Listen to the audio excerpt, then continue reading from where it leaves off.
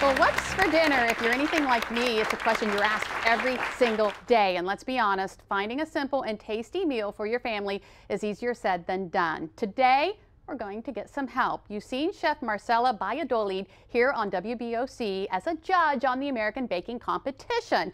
She's also host of the Food Network show Mexican Made Easy. She's a cookbook author and hard-working mom, and we are so happy to welcome Marcela to Delmarva Life to show us how we can bring home the taste of Mexico. Thank you so much for joining us, Marcela. Thank you for having me. I'm very excited to be here. Thank you. Now, you are from Mexico, so you know real Mexican flavor. So fill us in. What is real Mexican and what is not? Well, you're absolutely right. I did grow up in Mexico, and together with Safeway, I'm on a mission to bring you that real flavor of Mexico, you know, basically to your dinner table. And for me, real Mexico, it's just too vast to kind of cover in perhaps one of these small interviews. But I do have to say this, there's so many flavors, fresh ingredients, flavor combinations, chile combinations that perhaps we haven't been exposed to as much on this side of the border, and that's kind of our mission, to show you that it can be very authentic, it can be quick and easy, and it can be approachable all at the same time, and that's while preserving that real Mexican flavor. Right, and that's what you're going to show us today, some quick and easy real Mexican meal solutions that won't break the bank, and of course they're simple for our easy or our hard lives, right? Exactly, and that's what it's all about. At the end of the day, you know, I'm a professional chef. Like, that's what I do for a living, but at the end of the day, I'm a mom.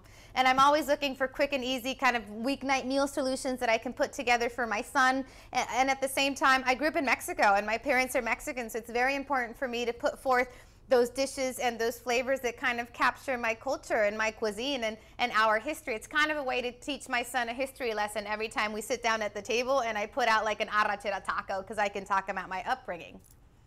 Now, you mentioned fresh flavors. How important are fresh flavors to your dishes? They are. I mean, it's all about, when it comes to any meal, whether it be, you know, a fresh ingredient or something that's not so fresh, it's all about starting with good quality ingredients, which is exactly what we have here. You know, if it's a Mexican meal, you have to have good tortillas. That's a staple. It's an unwritten rule. If the tortilla is not good, the whole meal is not going to be good. And these tortillas that we have here are something that I'm super proud of because they remind me so much of, you know, what I grew up with in Mexico. And that's pretty much what it's all about. Now, in terms of freshness, grab those tortillas, warm them up on the grill. We have those beautiful marinated meats like ancho chipotle chicken, al pastor pork, pollo asado.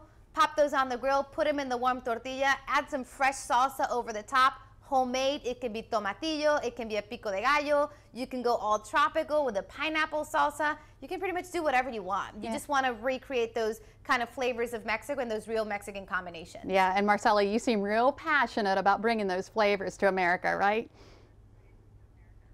I absolutely am. I absolutely am. I grew up, like I said, in Tijuana, and I would cross the border to go to school in San Diego, so I was exposed to both. I was exposed to the real traditional Mexican cooking or the Mexican food the way it's supposed to be served at the table. And, you know, crossing the border and coming to San Diego, it was also very clear that there were certainly some misconceptions when it came to Mexican food and what, for example, a taco needed to look like. So that's why we're on a mission. I want to show people that even though I love those foods, I love those crunchy beef tacos and I love burritos and I love nachos maybe that aren't traditionally Mexican, I wanted to show people, along with Safeway, the folks at Safeway, that there's so much more out there, so many more flavors, so many more textures, and it's really quick and it's really easy to put together. And Marcela, we so loved watching you this summer on the American Baking Competition. I can't let you go until I ask you what's next for you.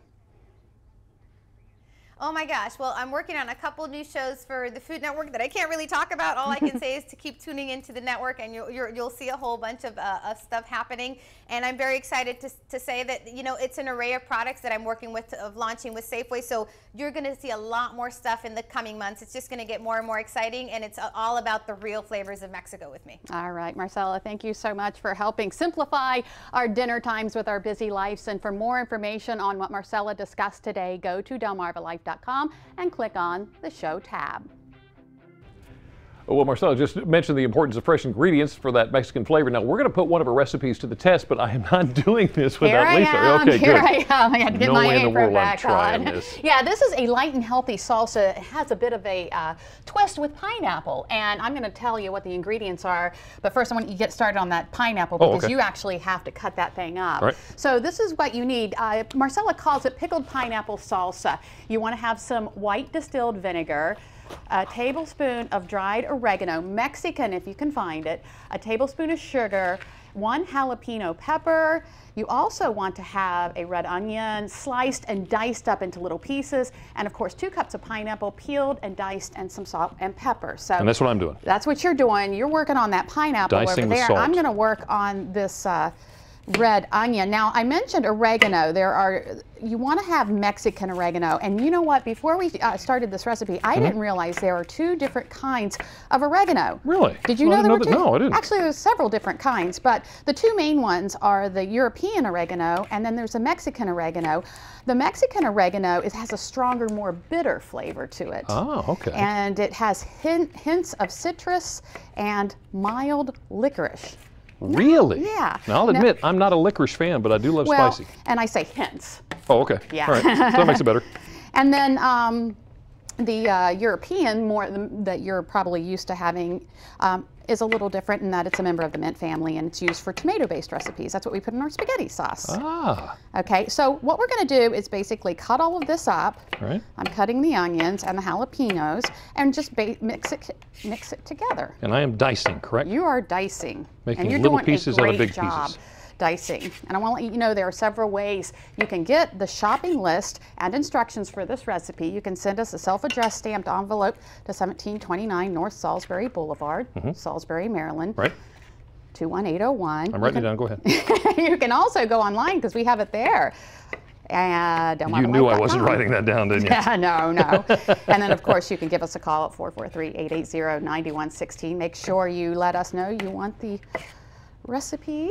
Okay, now I don't have the Pickled full pineapple salsa. quarter pineapple here, but it's, Okay, it's go a good ahead start, and put right? that in. I'm going to go ahead and put the other ingredients in, which we Coming have at you. the vinegar.